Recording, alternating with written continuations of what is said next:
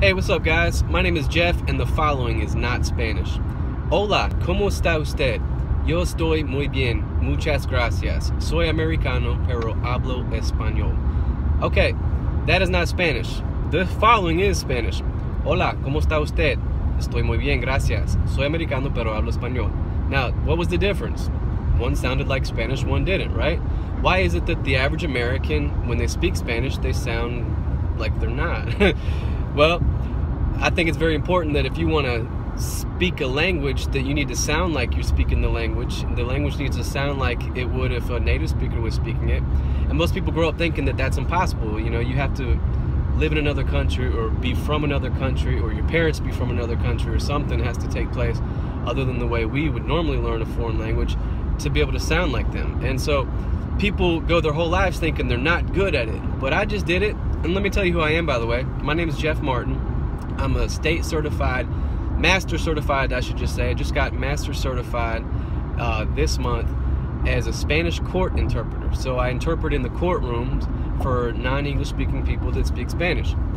So in order to do that, I had to pass a really hard test, but I achieved the highest level in the state.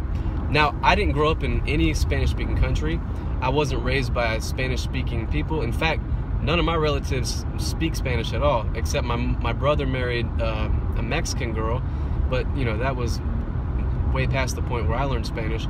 I learned Spanish on the job, working with a lot of Hispanic people, and I was 18 when I started working there. So why is it that I could learn how to speak Spanish and then sound like a native speaker, but you can't? Well, I'm here to tell you, you can, and this is the reason why you sound like an American right now.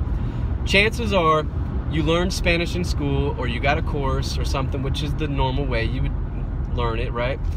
And on day one, you were taught the alphabet, or somewhere around day one, and those letters, you already had assigned sounds to them, language sounds that you had been using for, you know, when did you learn the alphabet? 5 years old? Let's say you learned it in kindergarten. That means you had 5 years of exposure to your native language sounds and learning how to use them, and you became pretty fluent using those sounds without being able to read and write. And then you learned the alphabet, which is basically just a way to draw the sounds that you had already been using. So it wasn't hard for you to learn how to read because you already knew how to speak. Let's take day one of Spanish class. What do? Well, first of all, it's pretty much like kindergarten, right? You start with the alphabet, but it's really hard to make new sounds come out of your mouth on day one, first of all. And then number two, to be able to apply new sounds that you can't even pronounce yet to this alphabet that you've been using your whole life with your native language sounds. So when you look at the Spanish alphabet, it's not the Spanish alphabet, it's the American alphabet with some changes in it, and you're going to use those letters and the sounds that you use for those letters to spell Spanish words. So when you're reading and writing, yeah, it looks like Spanish because you're using the right spelling, but the sounds are not there. Like, for example, rojo. There's not one single letter in that word that sounds like Spanish. R doesn't even exist. And the vowel O in Spanish doesn't change its shape like in English we say ro-ho, with your jaw going down and up, ro-ho. Oh yeah, the H sounding letter, which is jota, is actually a Spanish sound. So you got lucky with one there. But the point is, it's impossible to sound like a native speaker if you are using your own native language sounds. So one thing to me that I have a problem with is when people say, yeah, I'm fluent in Spanish, but if you were to put them next to a Hispanic person and they were to talk to each other, the American doesn't sound the same as the Hispanic person. One of the main things that characterizes a language is that when one or more people speak it, they sound like they're speaking the same language.